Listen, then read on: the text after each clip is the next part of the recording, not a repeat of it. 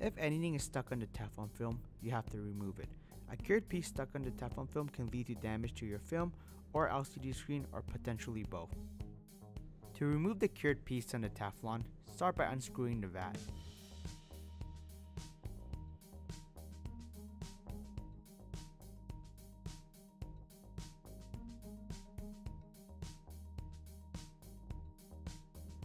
Before fully removing the vat, have a clean piece of paper ready to place it on.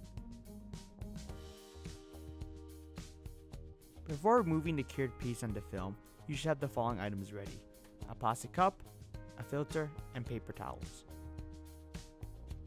Pour as much resin as you can into the cup through the filter.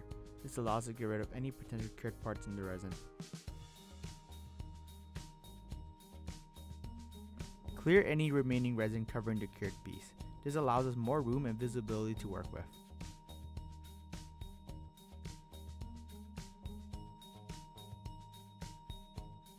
Tilt one side of the vat upwards. Use a thin piece of paper to get under one of the corners of the cured piece.